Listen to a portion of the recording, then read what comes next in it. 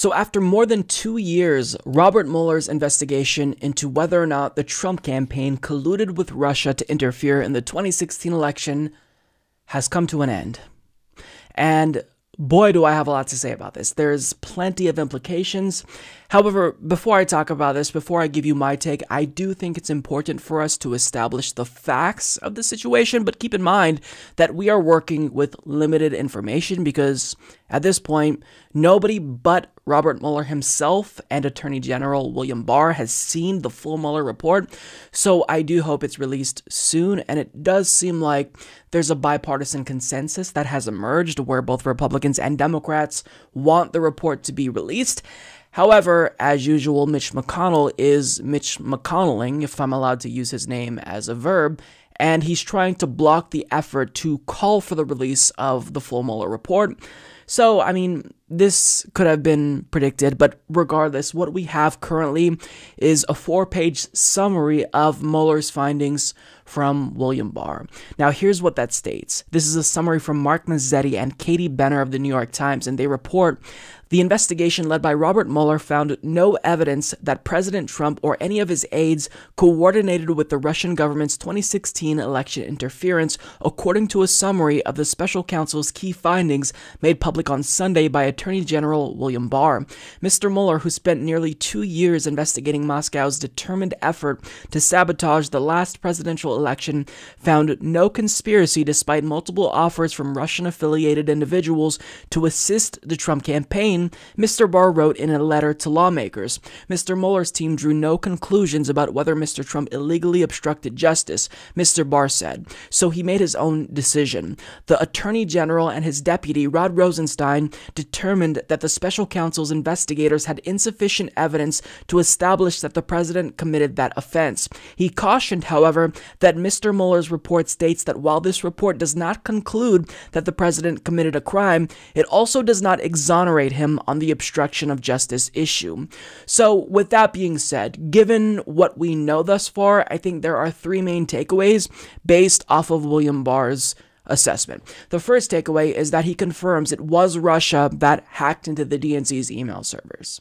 The second is that Donald Trump did not collude with them to do that. And the third is that Mueller seemed agnostic on this question of obstruction, because even though it was obvious to everyone with common sense that Donald Trump fired James Comey specifically because he wanted to shut down the probe, well, the contention here is that since Donald Trump isn't actually guilty of colluding with Russia, then you can't necessarily confirm that he was trying to obstruct justice with the intent to hide his criminality, which is why Mueller seemed agnostic on this particular issue, and he didn't explicitly say that Donald Trump did in fact commit obstruction of justice, but he also did not exonerate him, and really the question then went to Attorney General William Barr to make the ultimate decision. And he already came to that conclusion before Mueller reached his conclusion, because I think more than a year ago, William Barr released a letter essentially arguing that a sitting president cannot be indicted for obstruction of justice. So, because Mueller didn't reach a definitive conclusion there, then William Barr was able to, as one of Trump's lackeys, say, nope, he's innocent, even though America saw him fire James Comey. So, I mean, you may or may not agree with everything here, but the point is that the main claim of collusion and treason, that's not there.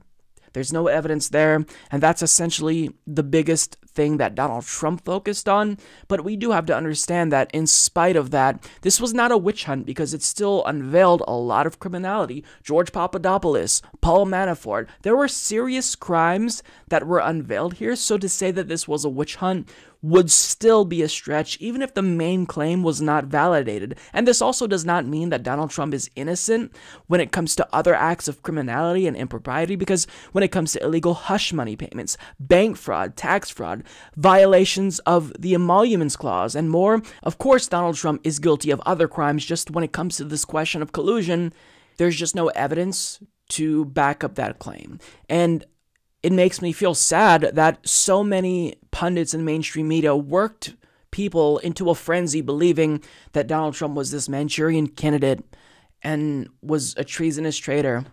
because what they were doing there was ignoring all of the other issues that Donald Trump has that are actually legitimate issues. And if they wanted to focus on the aspect of criminality, there's no shortage there. But they didn't do that. I mean, the New York Times report from last year talking extensively about how his family committed tax fraud. I mean, if you want to focus on criminality, why would you focus on collusion when this, from the get-go, seemed like it was going to go nowhere? But by raising the specter of collusion and treason, mainstream media pundits like Rachel Maddow was able to capitalize on this story for views and ratings. And then the Democratic Party, they were using this to attack Trump for political purposes, and they kind of just kept feeding into one another to where we were living in a Cold War era paranoia political climate, which was just devastating to political discourse. So what people like Rachel Maddow did by consistently speculating about different ways that Vladimir Putin was the puppeteer to Donald Trump and how Russia was covertly controlling the Trump administration, she really harmed political discourse. And she's not alone. She's not the only one who did this, but she's certainly one of the worst offenders. And she would always speculate about how Rex Tillerson, for example, was doing Russia's bidding by hollowing out the State Department and keeping such a small staff. And that was what Russia wanted. And she then moved on to bigger fear-mongering, more alarmist fear-mongering, and, speculated about what would potentially happen if Russia wanted to theoretically cause direct harm to Americans. And she speculated about what would we all do if they shut off America's power grid while the Dakotas were at negative 50 degrees. And all of this Cold War hysteria may have did wonders for her ratings, but meanwhile, it didn't really help the country. And what Democrats like Adam Schiff did, for example, by focusing so much on collusion, was they were ignoring the main problem that they were raising, which was election interference in the first place. So they always talked about the prospect of collusion and treason, but they never brought up bills that would increase cybersecurity. They completely ignored Tulsi Gabbard's bill that would move us to paper ballots, which that was one of the worries that people thought. They thought, well, if they're willing to hack into the DNC servers, then what's to say that they wouldn't do the same thing and change votes? Now, there's no evidence that they changed votes, but if you want to ameliorate that fear once and for all, you move to paper ballots, you take action. But none of them did that. They stayed focused on collusion and treason. And what that did was that gave Donald Trump a pass. It distracted all of us from talking about the real instances of criminality. Donald Trump is complicit in a genocide right now because he is refusing to back down from the sale of weapons to Saudi Arabia as they drop bombs on children in Yemen. Trump is ignoring the water crisis in Flint.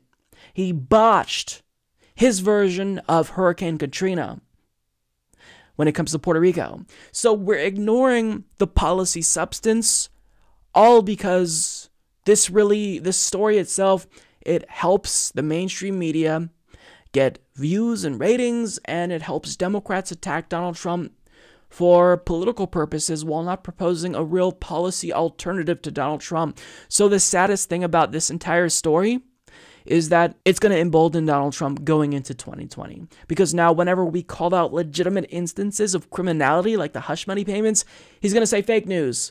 I told you no collusion, and Mueller found no collusion. And now he's going to use this as evidence to justify any and everything he does. So what we saw over the past couple of years was the Democratic Party establishment and media elites act in an irresponsible way. And rather than informing us as American citizens, they fearmongered and they got us to worry. So we would constantly be glued to our TVs and tune in and give them more ratings so they can explain how we're in danger of Russia attacking us.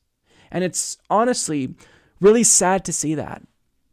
And I was one of the individuals who sounded the alarms in the beginning about Russian hysteria, about Keith Olbermann saying that we're at war with Russia and Donald Trump isn't a legitimate president. Instead, he is a puppet. He's a traitor who was imposed on us unilaterally by Vladimir Putin.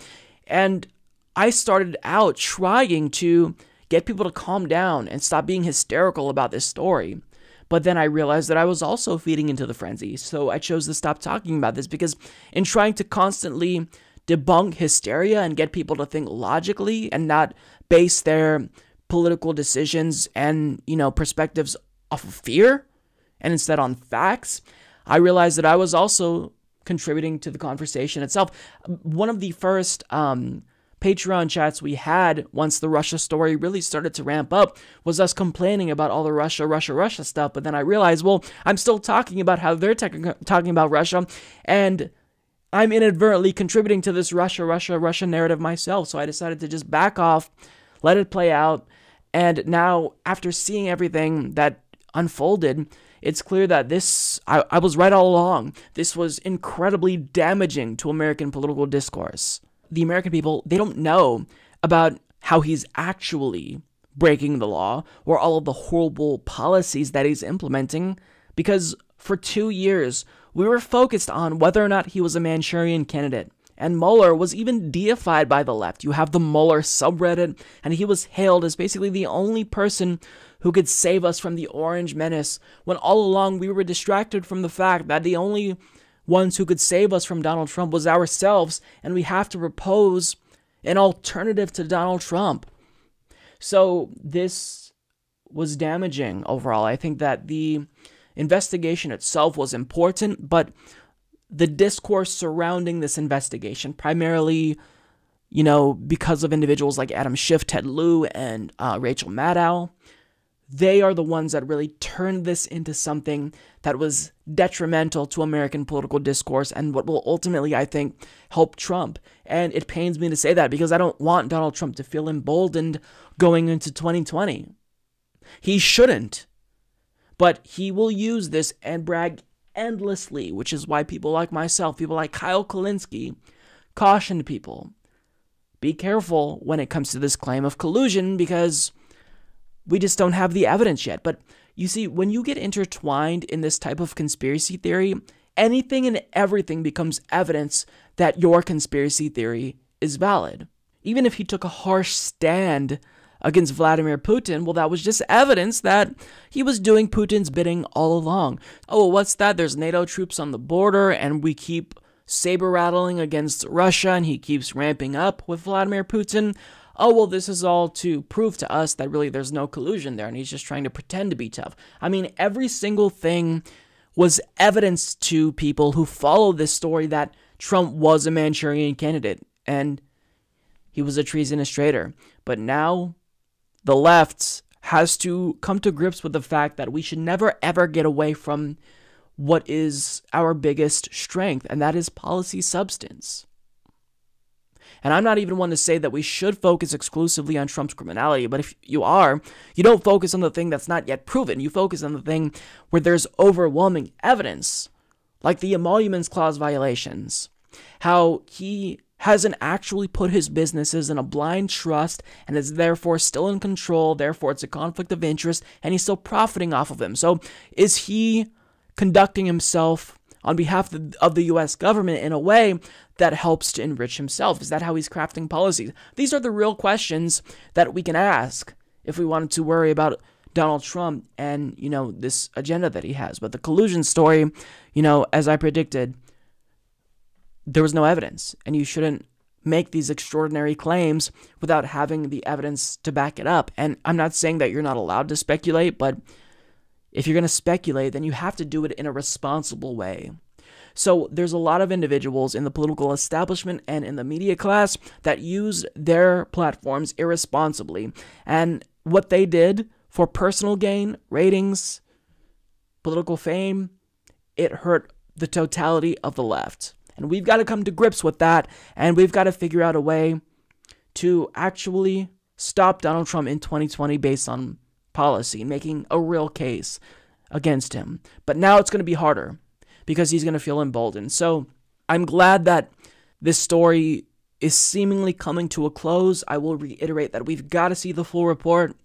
But with that being said, the main claim of collusion was not proven to be true.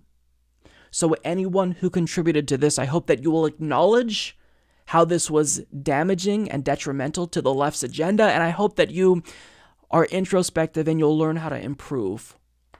That's all that I hope that we can take away from this, because, nobody's perfect. There are people who do things that are wrong. I'm always trying to learn how to use my platform more responsibly, but I really hope that just the people who were the most vocal about this try to learn from this and just do better and be responsible. Because Americans bought into this hook, line, and sinker. And now Trump's going to benefit because of it, which is sad.